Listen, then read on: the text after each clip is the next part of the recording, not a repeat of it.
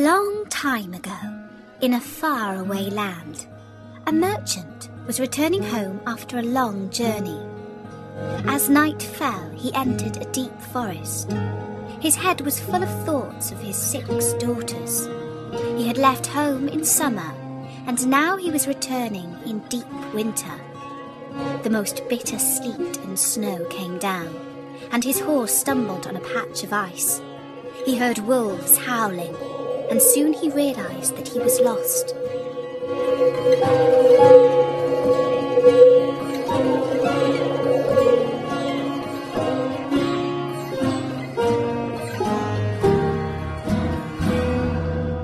At last he saw some kind of track. At the beginning it was rough and slippery, but soon it led him into an avenue of orange trees, covered with flowers and fruit. But here there was no snow. He saw a flight of stone steps. He went up them into a great castle. Inside, he passed through several splendid rooms. Everywhere in the castle there was a deep silence. At last, he stopped in a small room where a fire was burning. He lay down on the couch and very soon fell into a sweet sleep. He woke up feeling hungry. He was still alone, but a good dinner had been laid on a little table. He began to eat, hoping that he might soon have a chance to thank his kind host, whoever it might be. But no one appeared. Then he went down into the garden, and though it was winter everywhere else, here the sun shone, and the birds sang, and the flowers bloomed, and the air was soft and sweet. The path had a hedge of roses on each side of it, and the merchant thought that he had never seen or smelt such beautiful flowers. Then he remembered a promise he had made to his youngest daughter, who was so lovely that everyone knew her as Beauty. Before setting out on his journey, he had asked his daughters what presents they would like him to bring back for them. The 5 eldest wished for jewels and fine clothes, but Beauty asked only for a single rose. Now, as he stopped to pick a rose to take home to Beauty, he was startled by a strange noise behind him. Turning round, he saw a frightful, ugly beast, which seemed to be very angry and sad, and said in a terrible voice, "Who said that you could pick my roses? Was it not enough that I let you stay in my palace and was kind to you? This is the way you thank me, by stealing my flowers, but you shall not go unpunished." The merchant was terrified by these furious words. He dropped the fatal rose, and throwing himself on his knees, cried, "Pardon me, noble sir. I am truly grateful to you for your kindness. I could not imagine that you would mind so much if I took such a little thing as a rose." But the beast was still furious. He cried, "Excuses and flattery will not save you from the death you deserve." "Alas," thought the merchant, "my daughter's rose has put me in this terrible danger." And he began to tell the beast of his journey, not forgetting to mention how Beauty had asked him for a rose. "I beg you to forgive me, for I meant no harm," he pleaded. The beast thought for a moment, and then he said in a less terrible voice, "I will forgive you on one condition. That is, if you will give me one of your daughters." "Ah," cried the merchant, "what excuse could I invent to bring her here?" "No excuse," answered the beast. "She must come willingly. Go home.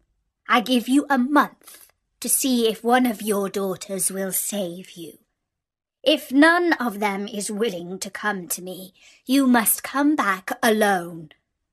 And do not think you can hide from me, for if you do not keep your word, I will come and fetch you."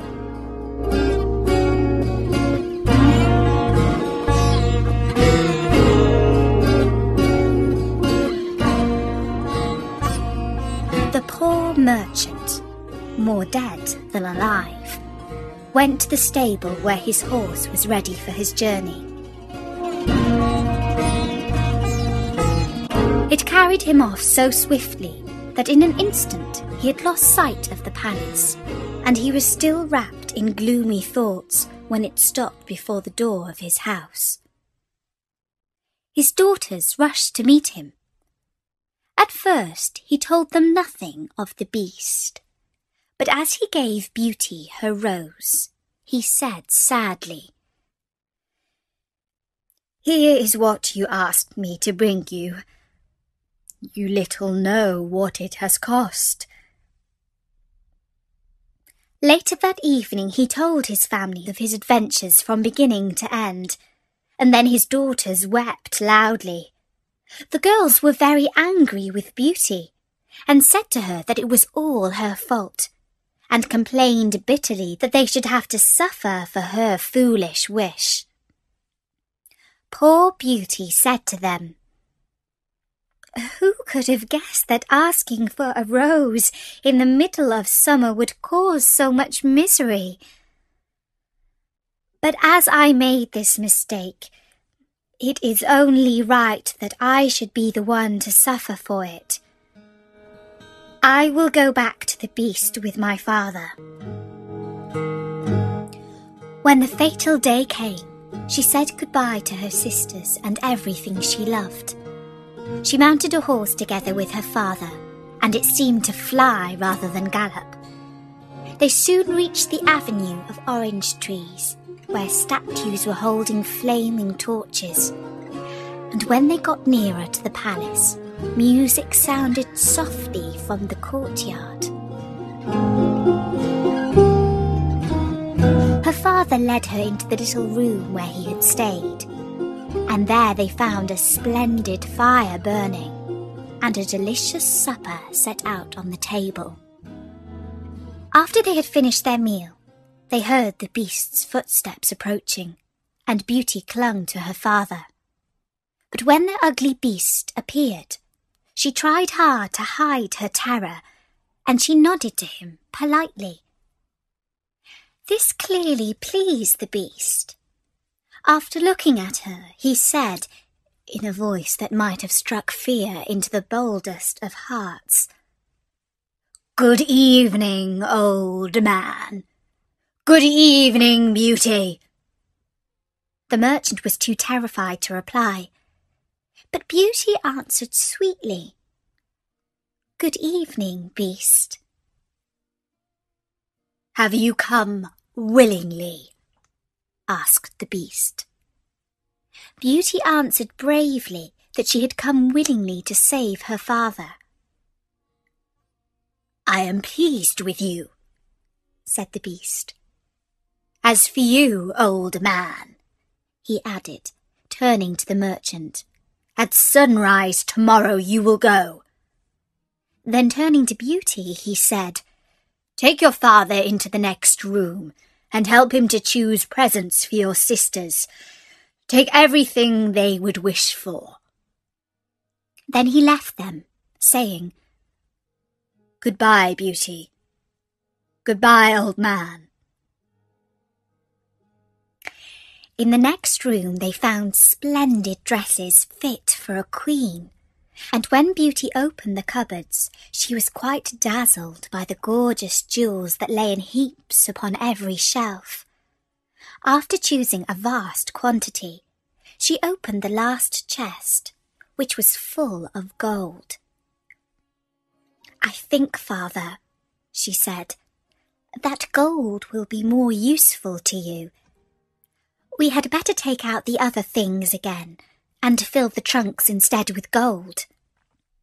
So they did this, and at last the trunks were so heavy that an elephant could not have carried them. "The beast was making fun of us," cried the merchant.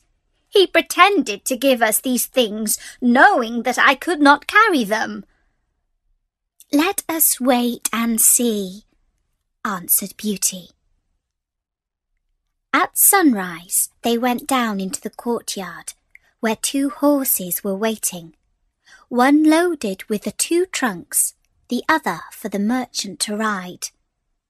And as soon as he climbed into the saddle, he went off at such a pace that Beauty lost sight of him in an instant. Then she began to cry, and she went back to her room and fell into a deep sleep.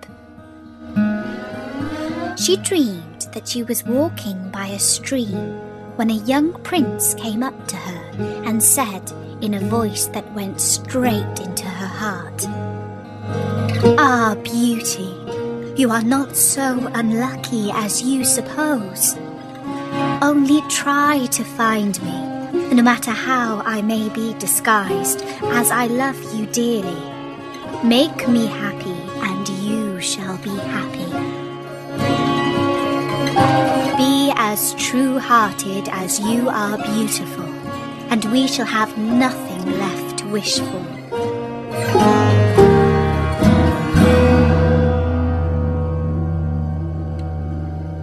"What can I do, Prince, to make you happy?"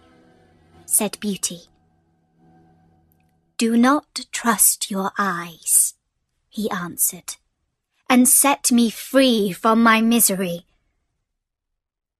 When Beauty awoke, she began to think about the charming prince she had seen in her dream.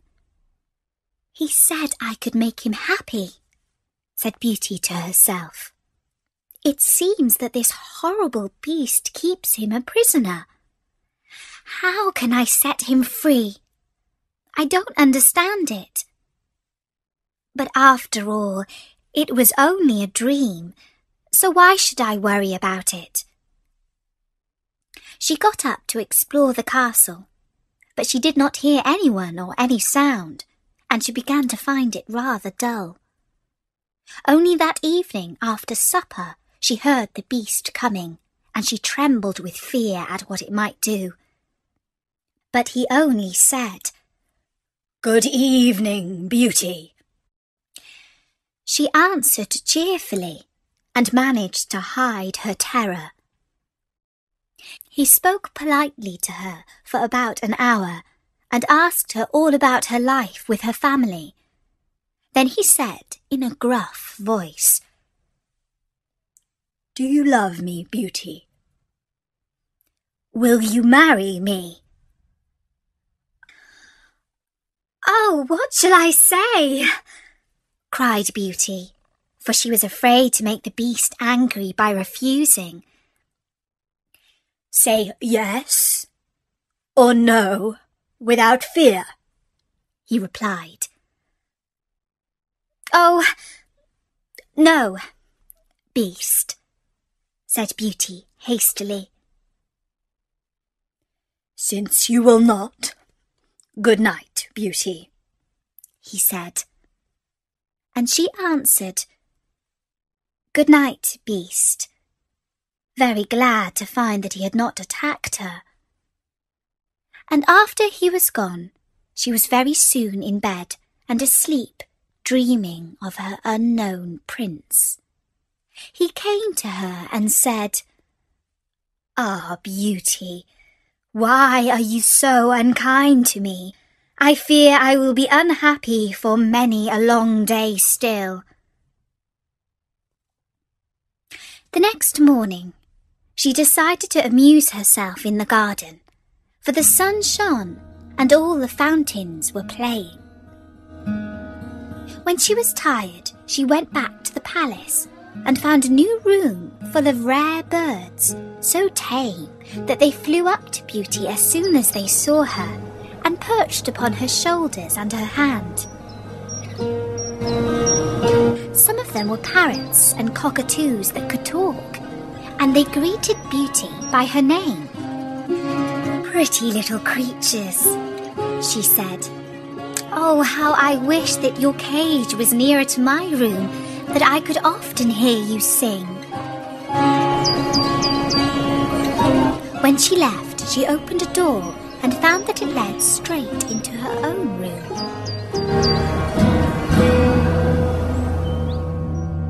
After supper, the Beast paid her his usual visit, and before he left, he asked her as before, "Beauty, will you marry me?"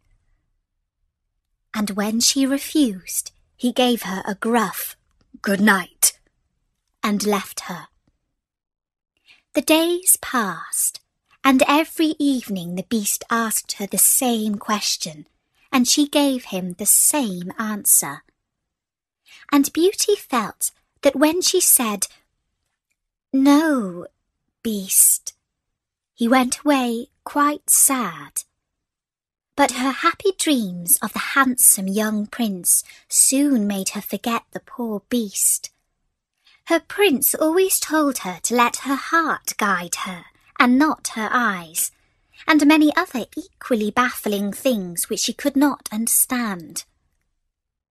At last, happy as she was, Beauty began to long for her family. One night, seeing her look very sad, the Beast asked her what was the matter. Beauty was no longer afraid of him. Now she knew that he was really gentle, in spite of his ferocious looks and his dreadful voice. So she answered that she was longing to see her home once more. When he heard this, the Beast cried miserably, "Ah, Beauty, have you the heart to leave an unhappy beast like me? Is it because you hate me that you want to escape?" "No, dear Beast," answered Beauty softly. "I do not hate you, and I should be very sorry never to see you any more, but I long to see my father again. Only let me go for 2 months, and I promise to come back to you and stay for the rest of my life." The Beast replied with a sigh, "I cannot refuse you anything you ask, even though it should cost me my life. You may go, but remember your promise and come back when the 2 months are over, or you may be sorry. For if you do not come in good time, you will find your faithful Beast dead."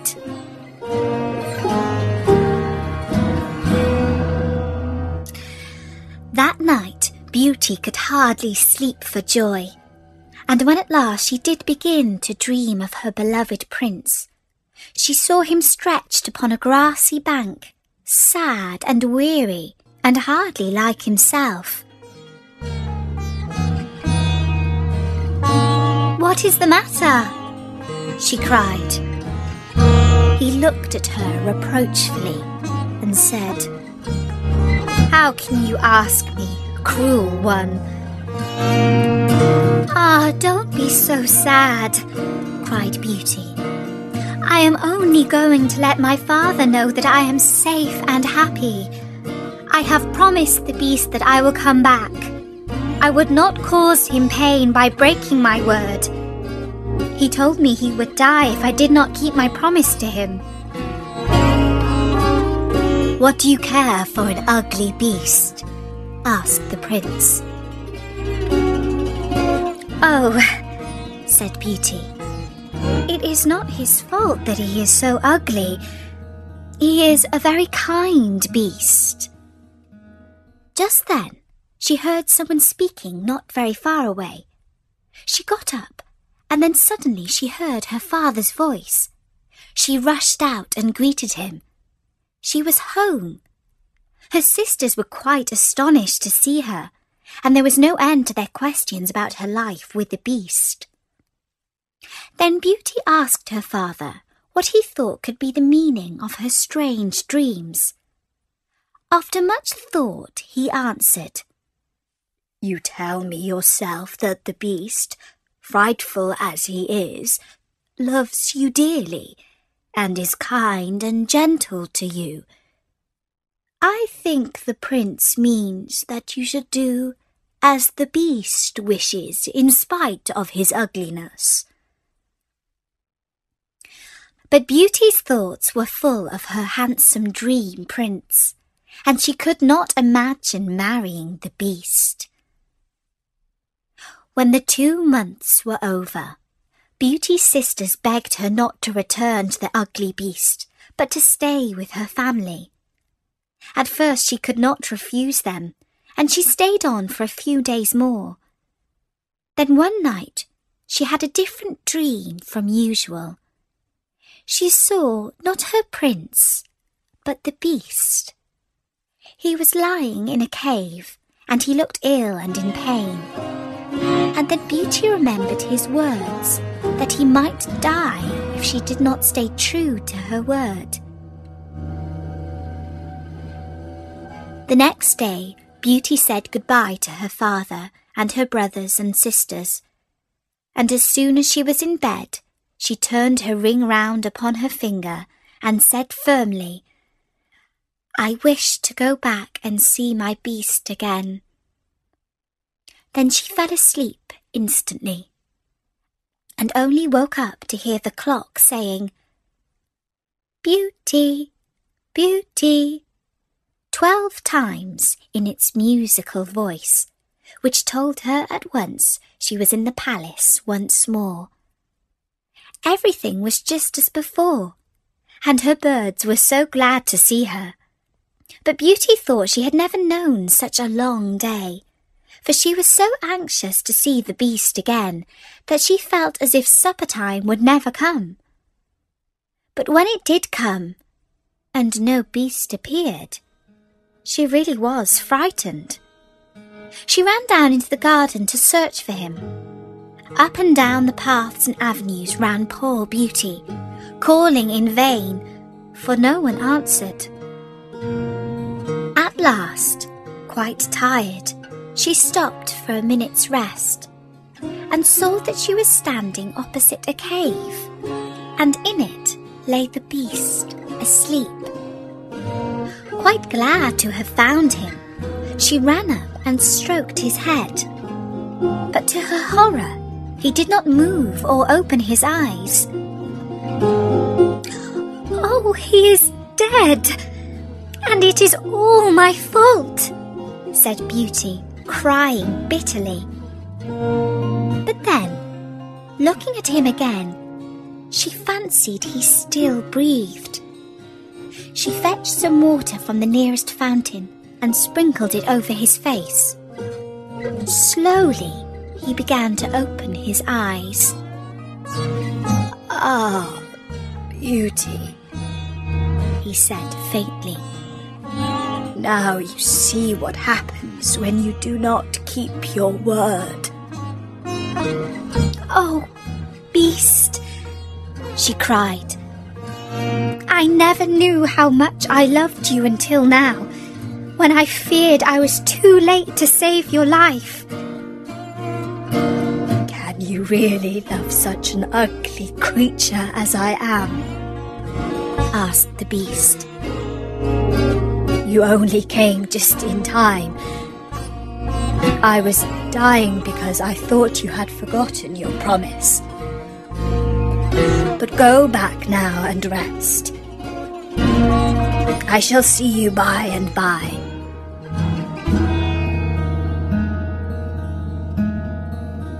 Beauty went back to the palace, where supper was awaiting her.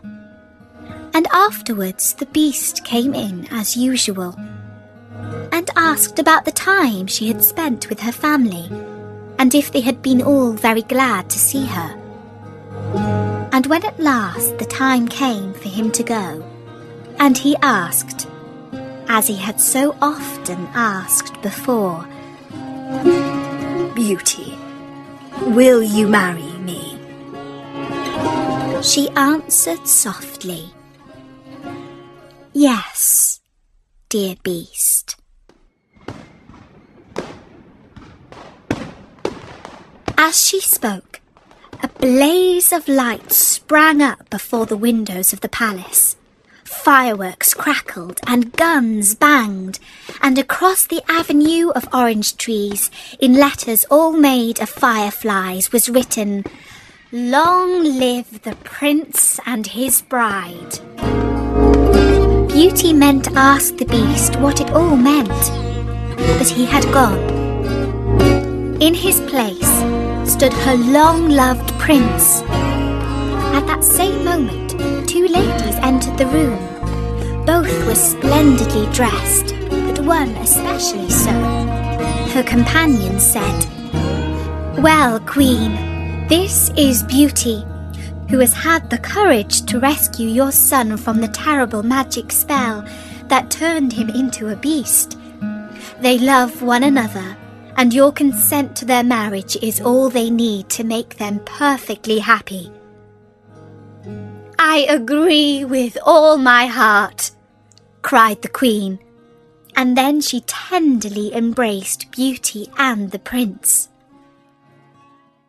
"Now," said the fairy to Beauty, "I suppose you would like me to send for your father and sisters." She did so. The marriage was celebrated the very next day, and Beauty and the Prince lived happily ever after.